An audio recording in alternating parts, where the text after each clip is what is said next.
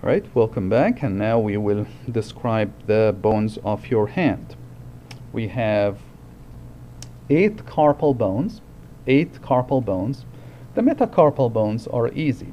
They are named 1, 2, 3, 4, 5. 1 is the thumb, and then it goes to number 5 toward your pinky. Then we have the phalanges. We have proximal and distal phalanges. And in the other fingers, other than the thumb, we will have 3 of them. We will have proximal, middle, and distal. Now to the complicated area here. We have 8 bones, 8 carpal bones. I admit it's hard to remember sometimes. So here's an easy way to remember by saying this statement. Stop letting those people touch the cadaver hand.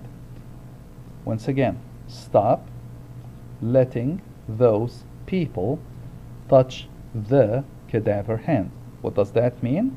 Stop would be the scaphoid bone. Letting is your lunate bone.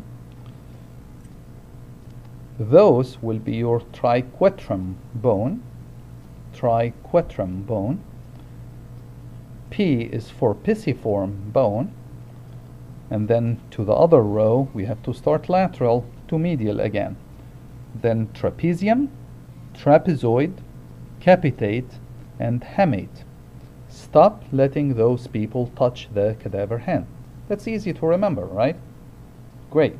And as we agreed, you can see the same bones except the pisiform from the back of the hand. The view we were looking at is, of course, the palmar view. As you can see, the carpal bones are arching, and that creates to you, once it's closed by aponeurosis over here, it creates to you tunnel.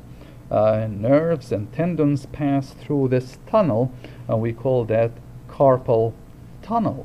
Sometimes you get inflammation, and it starts pressing on the nerves that are passing here, and that we call it carpal tunnel syndrome. You probably heard that term before. All right, these were the bones of your hand. We will move on to the muscles of the upper limb in our next video. See you then.